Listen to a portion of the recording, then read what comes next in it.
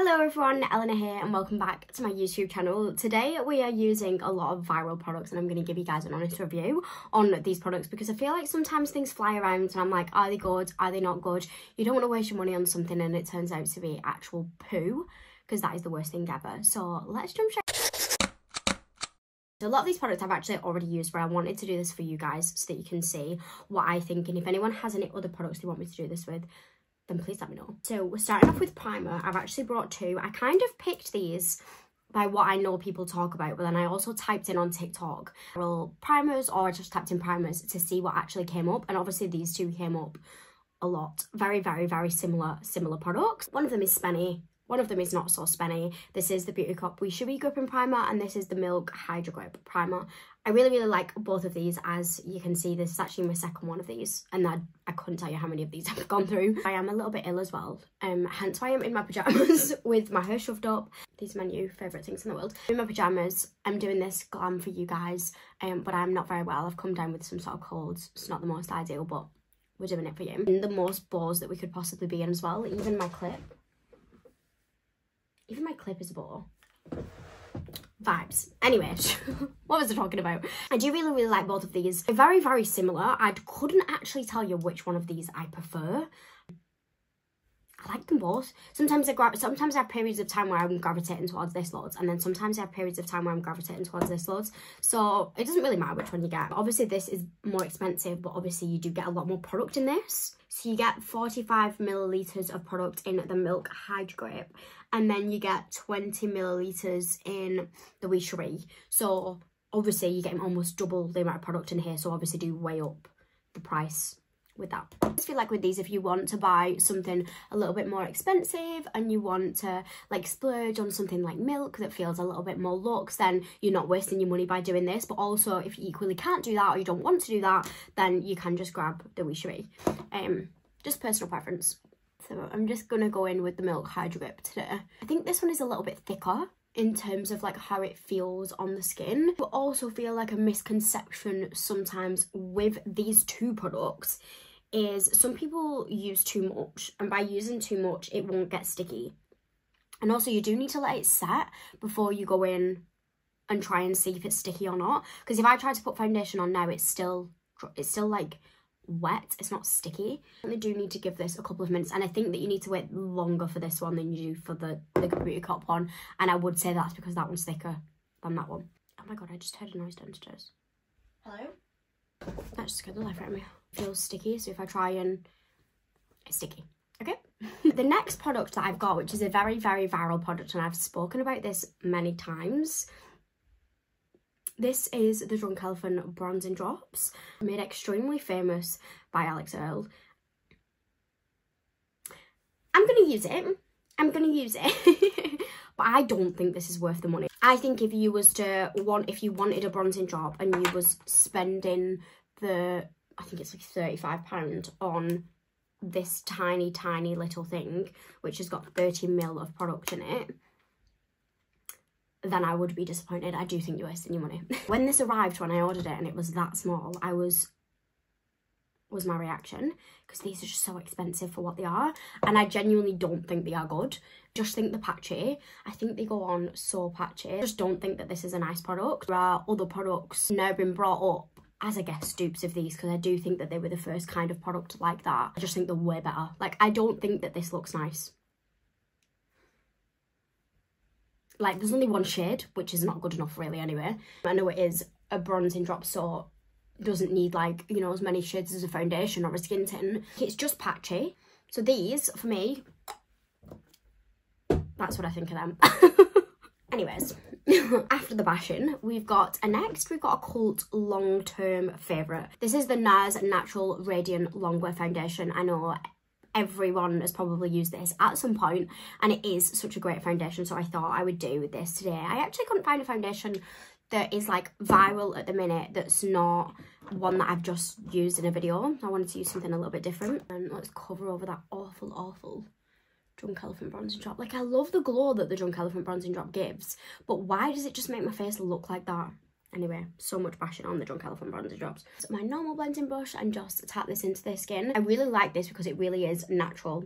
It really is super lightweight, and it just has such a gorgeous like natural glow finish to it. So this isn't like a wet glow, which we all know I do really like that, but that's why this is such a universal loved product, because you have oily skin and you prefer something to be a little bit more matte. This has like a natural glow to it, but also if you have like more dry skin and you love something a little bit more glowy, this does still have a glow to it, and you can very much keep that glow. It just blends into the skin so smooth, so effortless, and it's just, she's just gorgeous. Obviously more on the pricey side, but I definitely do think they are worth it if you like to spend a little bit more on a foundation. Maybe it be like your special occasion foundation, like when it's like your birthday, or you're going on like for a nice meal and stuff, and you just want to use something a little bit different to like your regular smegular everyday foundation, because I know that not everybody wants to spend that much on a foundation that they're going to use every day. But isn't that just so gorgeous? And obviously there's loads of shades in this as well. Gorgeous. Just giving skin. Okay, and then next up I have another little TikTok shop one. This is the Made by Mitchell curve case, and guesses as to what I'm going to say about this before I say it, because I feel like it's so obvious as to my feelings towards this. This is such an incredible product. This does come in 5 different shades. I do know that there is a lot of people on the paler side that doesn't like the lightest one because the colours in it are quite green, so there is that on that side with the lighter one. So if you are of a lighter skin tone and you wanted to try that one, then please have a look at some people that have done reviews on that before you actually purchase it. But I know on the other spectrum there's a lot of people, is it called dark and darker, I think they're called dark and darker, that do really like them ones. So just make sure you're just aware of that if you are looking at it. But this is super creamy, it blends out so nice, and these are always on offer on TikTok as well. Like, you don't need to pay £30 for this full palette. You can definitely get this.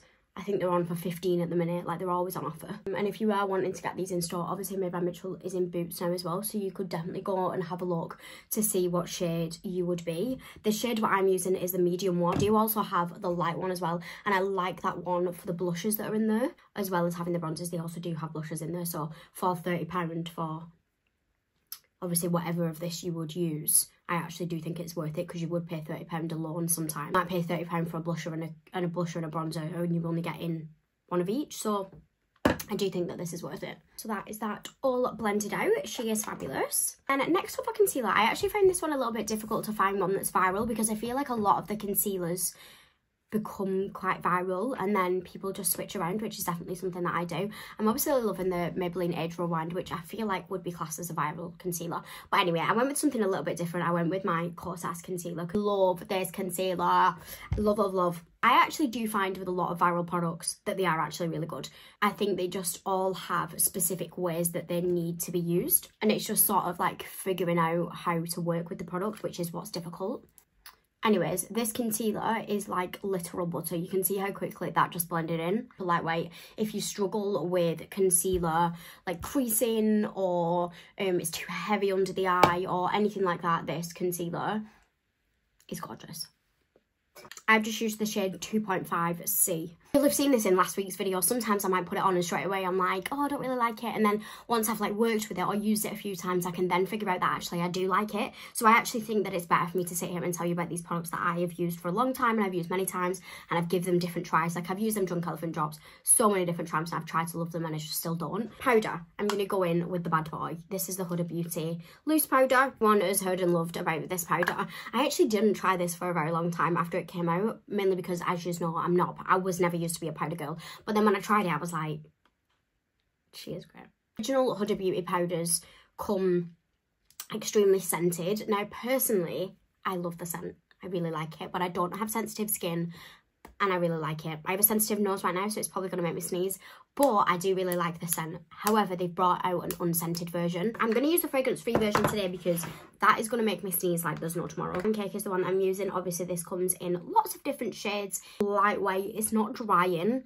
It just sort of does the job that you want a powder to do, which I find sometimes powders are trying to do too much these days. Just let it be. Just be a powder. She's just gorgeous. She really just does the job. If you're wanting to try this and you haven't tried it and you don't want to cave and buy the full thing to then decide you don't like it, it does come in a little mini one as well, which you can get from like Boots and places. Okay, and then next up I'm going to do a bronzer before I go in with my cream blush, because as we all know, I'm cream blush over the top of powder or don't even bother.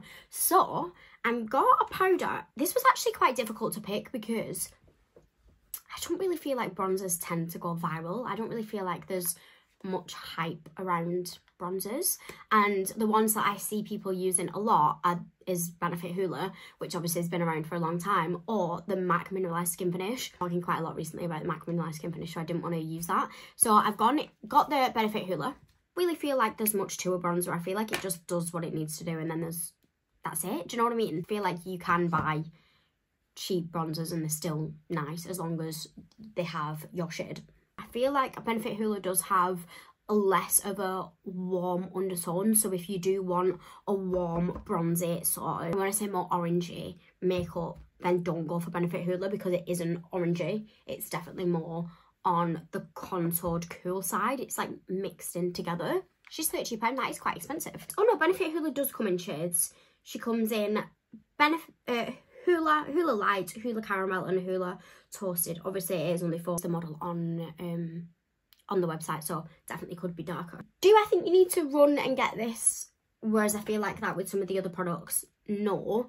But do I really like it? Yeah. If it was gifted, would I get rid of it? Absolutely not. I used it the other day and I did think it's nice to not have an orange bronzer every now and then. I'm also not really sure what quite the point of the brushes are that come with the Benefit Hoola. Okay, so bronzer done. This is looking cute. It's actually bad how much my brushes need cleaning. For blusher, we're going in with another TikTok shop kind of gal. This is the Plouise Cheek of It. I'm using the shade Lychee Lady, which I've never used this shade before. If you haven't heard of these, you must have been living under a rock. But these are from Plouise. They have a little squeezy tube at the bottom of them, and then they have this sponge on the top, so you can squeeze the product and it comes out of the sponge. However, you do waste a hell of a lot of product by doing that, and I just find it messy and not the best. So I've just popped a little bit on to a palette here, and I'm just gonna whack it into the brush because these are pigmented. Obviously the shade range in these is insane. You could probably find whatever shade you wanted in the shade range. It's very good. Formula is good. I don't think it's the best thing ever, but the formula is good. If you like a pigmented blush, find that this is a lot better underneath powder than it is over the top of powder. I do find that it kind of pulls off a little bit, and because it is more of like a wet formula, I find it hard to then blend the powder back between the blush. But if I'm being honest, I don't want to use something that can't go over the top of powder because I just think it's so much nicer. I think the finish is so much better. But if I was using these and I really wanted to buy them because they were Plouise, then I would definitely use them underneath my powder. What I do like, I think they are a good product. I like that you can literally get whatever shade that you want in the world. Obviously, these are not expensive. You're not wasting your money if you really want to get them, but I don't think anyone needs to run and get them. Does that make sense? I do think that this is cute. It looks really, really nice, so don't think that I'm not saying this isn't great, because it is. I don't know. I just think there's things that are better, i.e. the Milk blush. It's hard because I compare everything to the Milk blushes now and nothing has topped them for me. I was going to use the Milk blushes in these because obviously that is a viral product, but I just thought you guys are sick of hearing me talk about the Milk blusher because she's just so good. So for powder blush, I've actually never used this before. So this is a brand new viral product, so whether it will stay viral, we're not so sure. This is the brand new NYX Butter Melt Blush. I only have one shade and I'm not sure if this would be the shade that I would fully use. This is the shade Butter Together. That's a really cute shade name. It's just like a little pinky blush. I think it has a little bit of like a sparkle to it, but not too much. Such a different shade of like blush for me. I think that this is more pigmented than it is glittery, this specific shade. I wish I had one of the really glittery ones because then I would be like... These are $8.99. I'm sure you'd be able to get these in some sort of deal. And they come in, wow, 1, 2, 3, 4, 5, 6, 12 different shades, ranging from pinky to orangey to purpley to a deeper pink and red. So the shade range looks on the face of it really, really nice. They claim to be 24-hour wear, fade and transfer resistant. Ooh, that's a bold claim. Would a powder blusher be transfer proof? Put that to the test. Although I don't even know how you would test that, because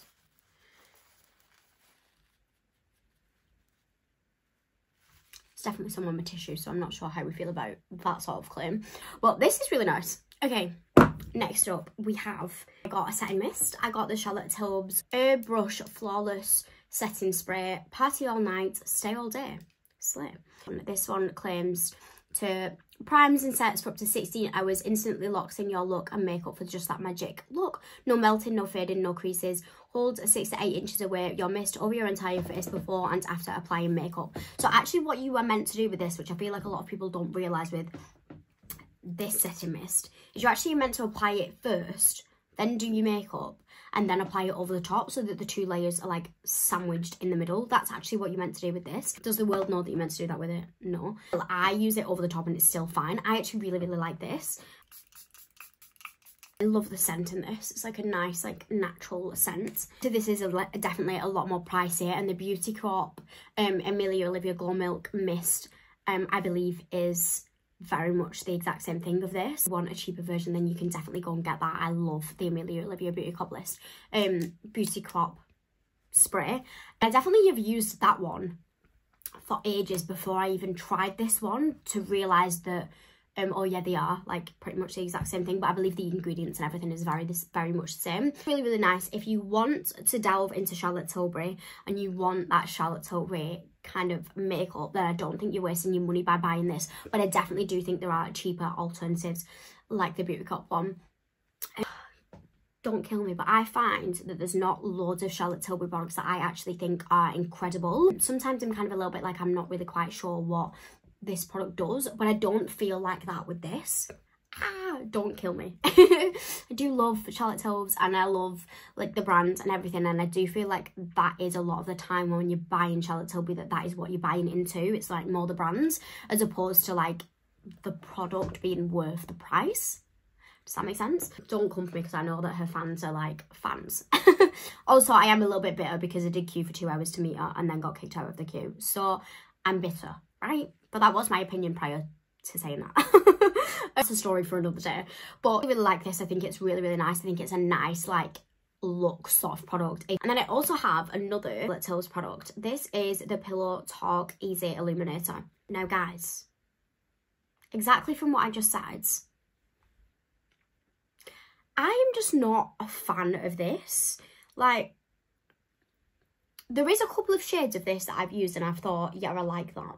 Most of them, I'm not actually quite sure. Like, they dry down too much. Am I going to change my mind? It does, like, I don't know, like, it does look nice when I put it on. And whenever I use it, I do think, oh, you look nice. But within a few hours of having it on, that glow just looks a little bit dry. And then it puts me off using it again. Like, right now, I think, that looks gorgeous. Like, you look so nice. That looks glowy and glossy and, like, natural, and on the camera it looks really cute. But then I just feel like whenever I've used them, give it a few hours into my makeup, like when I'm out, and say you go into the toilet and I just like have a little peek at my makeup, I'm a little bit always like, looks a bit odd. So I'm not sure. I actually think there's a lot of dupes of this that are better than these. Oh no, I've just got it on my PJs. Oh, sorry, I slagged you off. Just got it on my PJs. Ah! Oh my god, camera's hitting me. Charlotte, darling, please. I'm really sorry. I said what I said. Anyway, back to what I was saying. You gotta use it, but I don't know. I wouldn't personally repurchase them again. I like the blushes of these, like the actual blushes. I think the Pillow Talk is the pink one, and I really like the blusher of that. Super viral product, we've got the Laneige lip sleeping mask, which is a brand new one. I'm not going to dig my finger into that because I kind of like keeping them new. They're all new. I must have one of these that's gone missing because I've definitely used these multiple times before, but I seem to have 3 and none of them are open. However, this is the Laneige sleeping mask. This particular one here is the mango one. I'm a massive fan of Laneige skincare. I absolutely love it. I think it's incredible. Maybe it's because the use of these is wrong. This is a sleeping lip mask. This is not an everyday lip balm. It's not. You're meant to put it on, you're meant to go to sleep. An everyday lip balm, I don't like these. Well, sorry, no, that's a lie. An everyday lip balm, these are definitely not my preference. Laneige also do ones in a squeezy tube, is a lip balm. Love them for the day, absolutely love them. I think they're amazing. But I don't like this for the day. And I think the use of these makes me not like it, because what people actually use it for, I wouldn't use it for. But what it's actually meant for, I really like it and I would use it for. Does that make sense? For lip combo, I got my Refi lip liner. This one is the shade Fawn. I've gone through many of these lip liners. Let me hush a sec while I do this. Okay, so I think she's gorgeous. I've gone through many of these. I personally do have to use the other side. I wish that it was possible that we could just buy this other side, because it does work on other lip liners, because genuinely just nothing lasts on my lips.